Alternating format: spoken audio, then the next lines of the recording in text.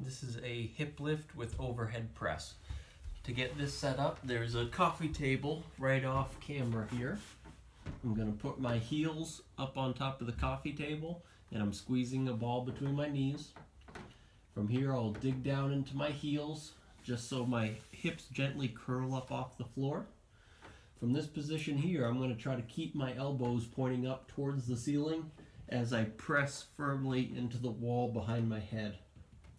From this position, I'm going to take a nice easy breath in through my nose, out through my mouth.